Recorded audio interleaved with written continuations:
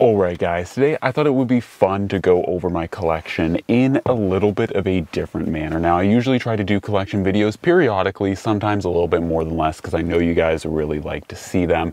And I thought today it would be particularly fun to do an interesting take on my collection, and that is pricing out my collection and going over how much is my EDC knife collection worth. Now before we get into this, some kind of housekeeping rules about my collection, and of course whenever going over how much money you have invested in trucks, houses, anything that is or could be considered an asset, even things like artwork or digital artwork, it always gets controversial. And understand that a few things here.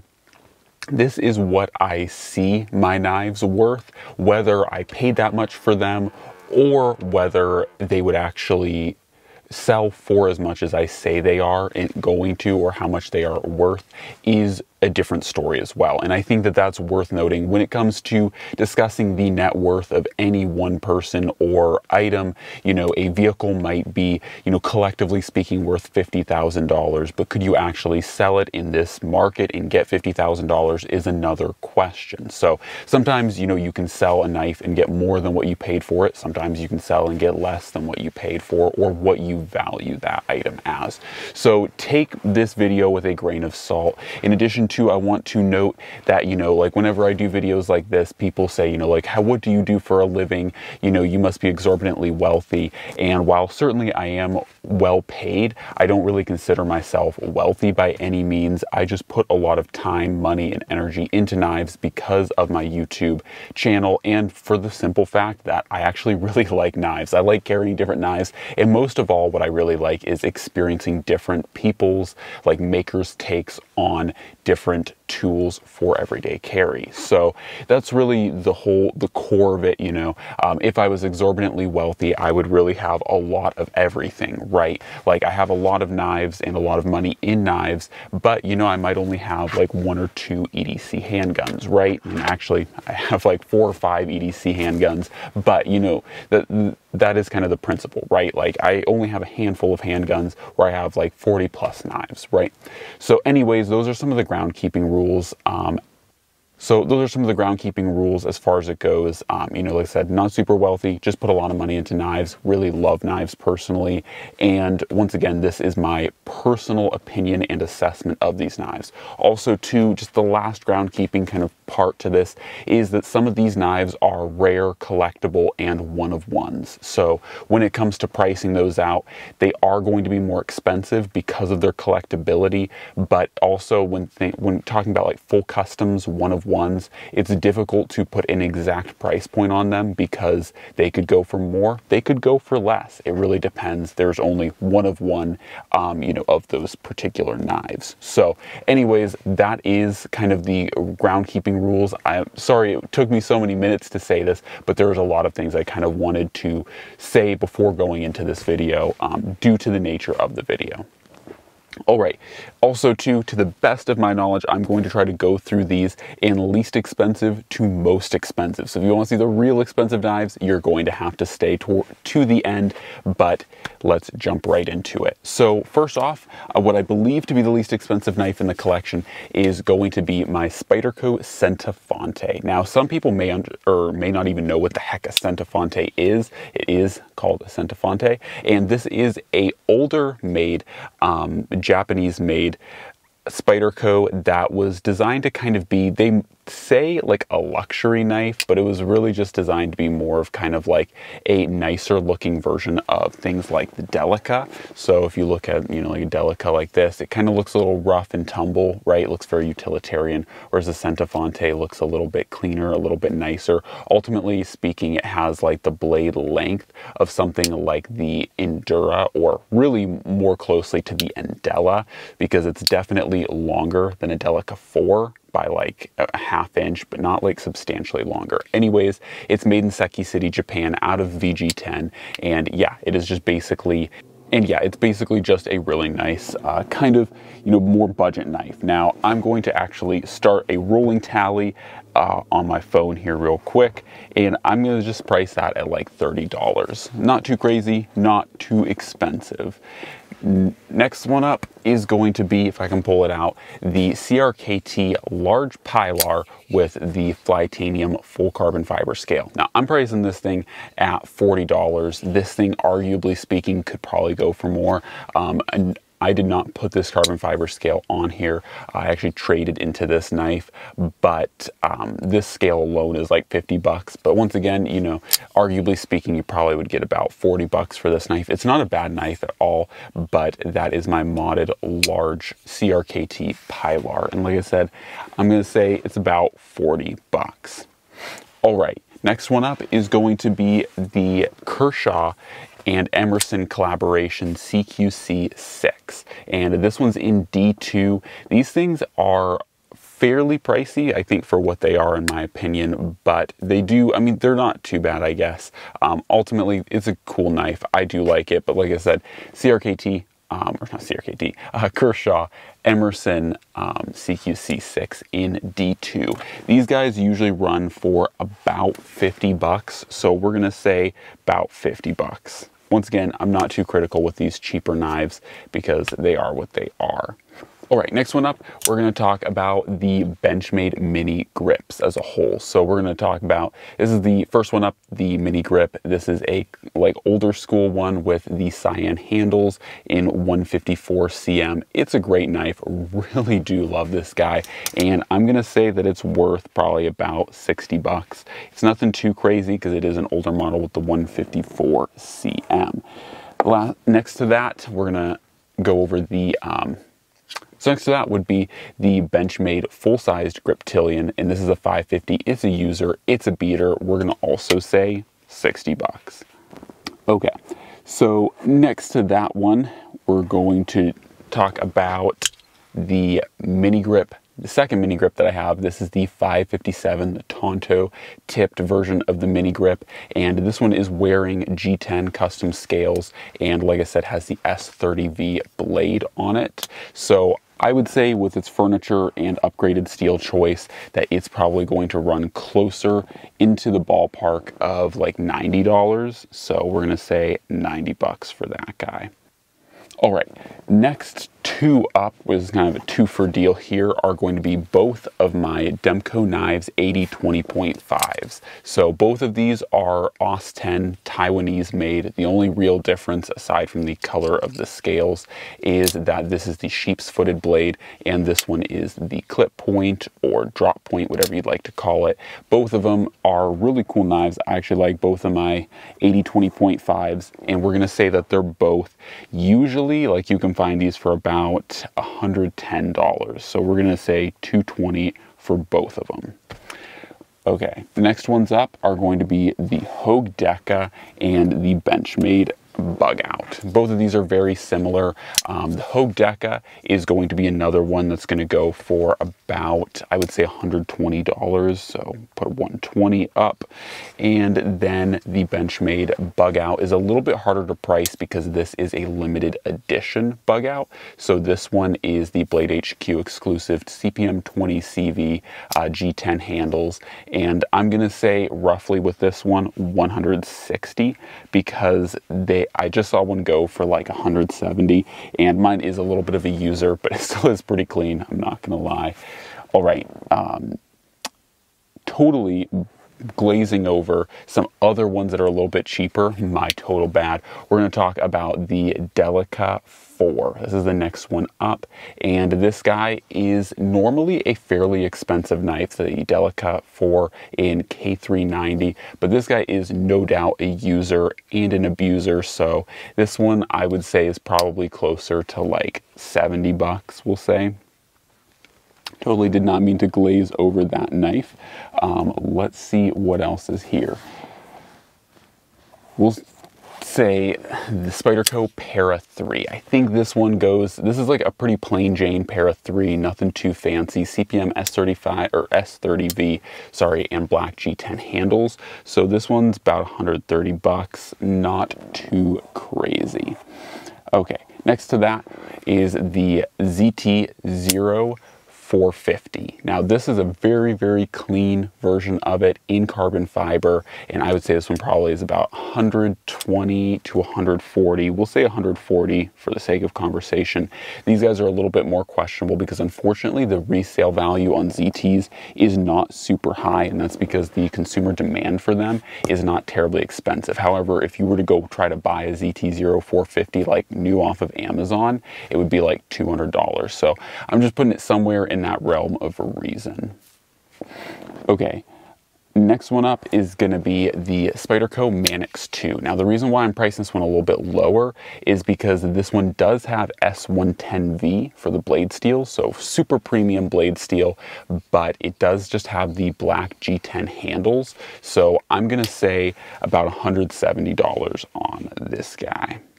All right, next one up is going to be the Benchmade Mini Adamas or 273. And this one, of course, is a newer knife in CPM crew wear. And for this guy, I'm gonna say about 180. So 180. Okay, next to that one, let's see. I think the Tour Chasm is a pretty close or pretty comparable in price knife. This one's about 180 as well, and pretty cool knife overall, but pretty small. So 180 for that one as well. Okay, next one up, and this one's kind of hard to price because the Paragon Warlock / Phoenix are really uncommon knives, so you don't really see them a whole lot out in the wild, but I would say roughly $150 for it.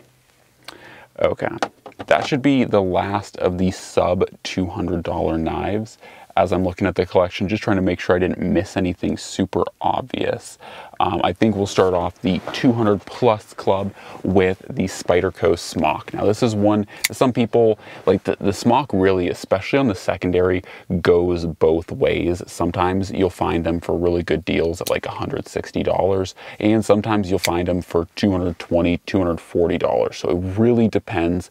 If you can find a good deal on them, you can sometimes scoop them up for under $200, but generally speaking, to level it out, I'm just gonna say $200.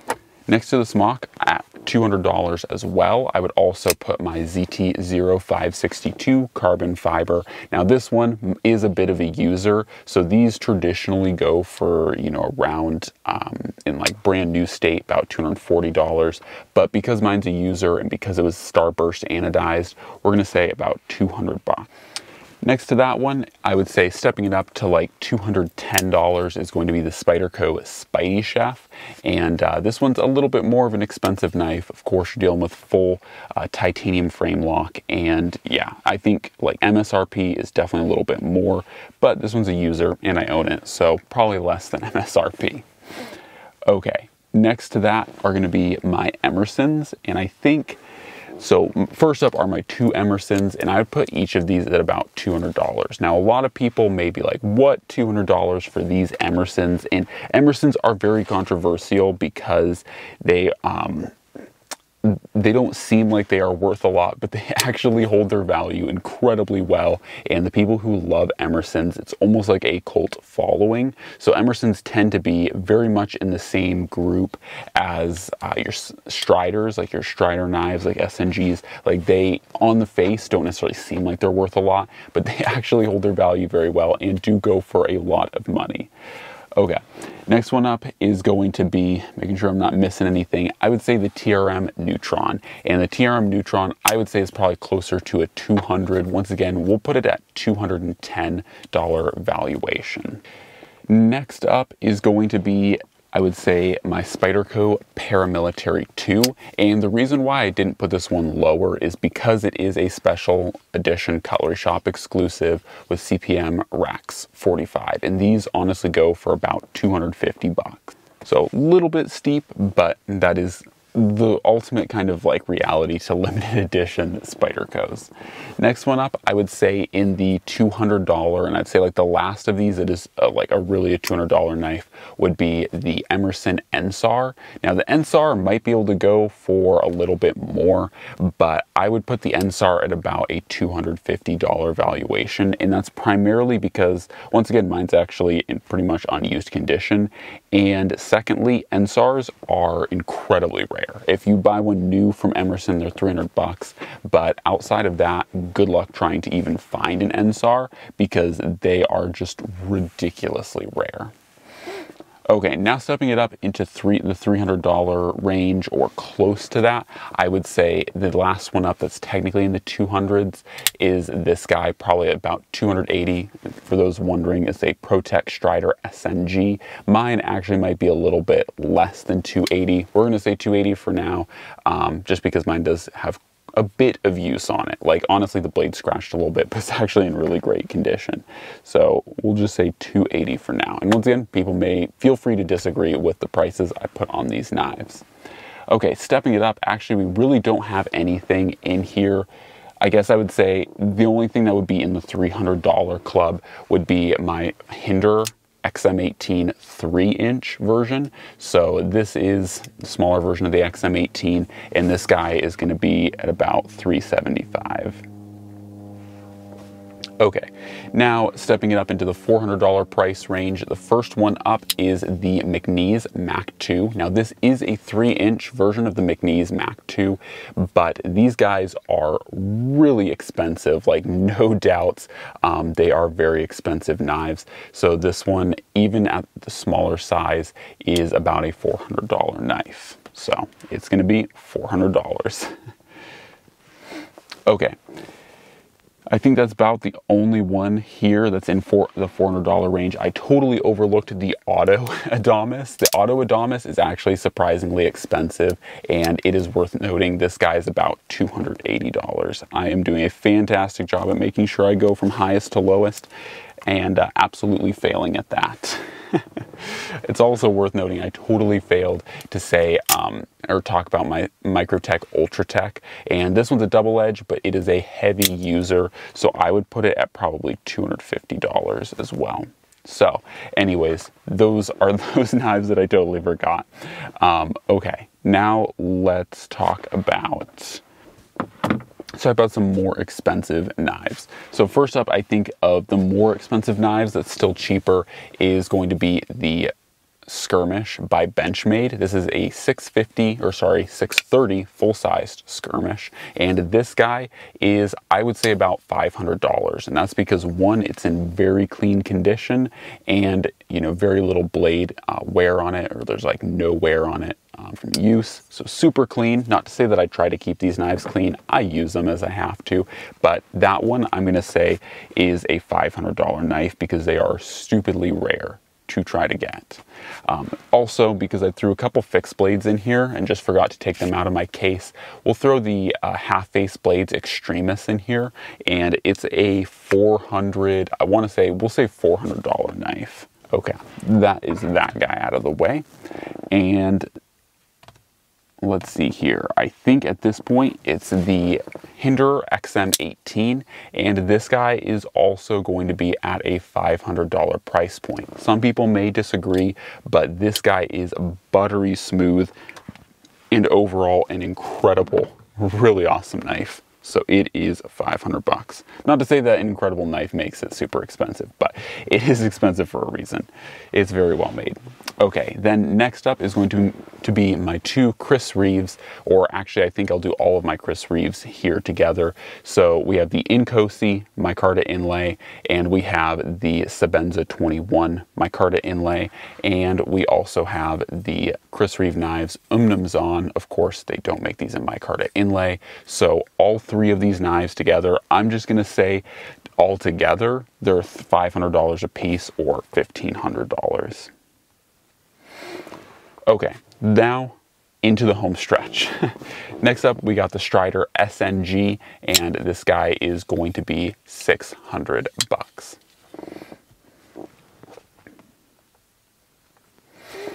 Then we have the Heretic Knives Manticore Bounty Hunter, or sorry, Manticore X Bounty Hunter. This is the larger version of the Bounty Hunter, and these guys are really cool, very rare. Now, originally, MSRP on these was $600, but because you legitimately cannot find them anymore, their collectability, they're closer to $700. Next one up is going to be my Spartan Blades Spartan Harsey Folder, or 8 SHF. And once again, this is a 2021 limited edition. This is what they consider the Battle Babe version. So that's what this kind of inscription here, or this picture on the handles, is. And then what makes this one a little bit more expensive than factory is the full Chad Nichols Damascus steel blade. So this is also the large version of the Spartan blades, Spartan Harsey folder. So it is an expensive guy. I'm also putting it at $700 new. It was like $650, but once again, obviously with collectability, you really can't find them if you want them. So it's a little bit more expensive at $700. Then lastly, completing the collection and being worth more than a fair chunk of this collection is my full custom Gavco Nurse. And this guy is once again a one of one, and this is the only one in the collection that is a true one of one. And so it is kind of hard to price it out, but it is going to be $1,200. And that's the only reason I'm going off of that, is because that's what it sold for. From Gavco. So that's what it literally went for. That's how I got to that price point, is it went for $1,200. So that's what I am using to dictate its price. So overall, I am going to, I think, try to put in or like annotate the prices as it goes up. But if I fail to, for whatever reason, that is what I came up with. That's the number. $11,255 is what I came up with for my collection. Now, once again, as I begin to put these knives away, a long process, this is what I believe the collection is worth. Someone else may not be willing to pay the price for all of these knives, right? Like, that is what I feel the collection is worth, but someone else might not. So, you know, everyone's going to think that this collection is worth something different, and that's the whole crux of kind of collecting knives. That's why in the past I have explicitly talked about, you know, like, don't collect knives specifically for the hope to make money on them or to resale them for a higher price than what you paid for, you know, because you may not be able to do that. You may not be able to recoup those funds. And so, you know, definitely take this video with a grain of salt. Like I said, that's roughly an approximation of what I've spent on these knives. And it's definitely quite a bit of money, but also it's worth stating too, as I struggle to put these knives away. It's worth noting too that a lot of this collection didn't happen overnight. Or actually, really none of this collection happened overnight. And I did add a significant portion of knives to this collection in the past year, like in the past 12 months. But at the same time too, I've only added about, only about half of this collection is actually new. Got within the last year. So a lot of these knives I've had for a very long time. So, you know, this stuff doesn't come overnight, and you shouldn't necessarily expect to just wake up one day and like have a full collection, right? So anyways, that's kind of my little rant as I put all of my knives away. But hopefully you enjoyed the video. Hopefully it was fun looking at these blades, and hopefully you enjoyed figuring out just about how much my collection is worth. It's probably not worth as much as most people would think, because I get so many comments of like, man, his collection must be worth like $50,000. And it's like, it's easy to see, you know, like one of my custom, you know, like my Gavco, and think that I have, you know, this hugely expensive collection, but it is definitely not the truth. My collection is not quite as expensive as many people would think initially, but yeah. Anyways, guys, hopefully you enjoyed the video. As always, God bless, and I'm out.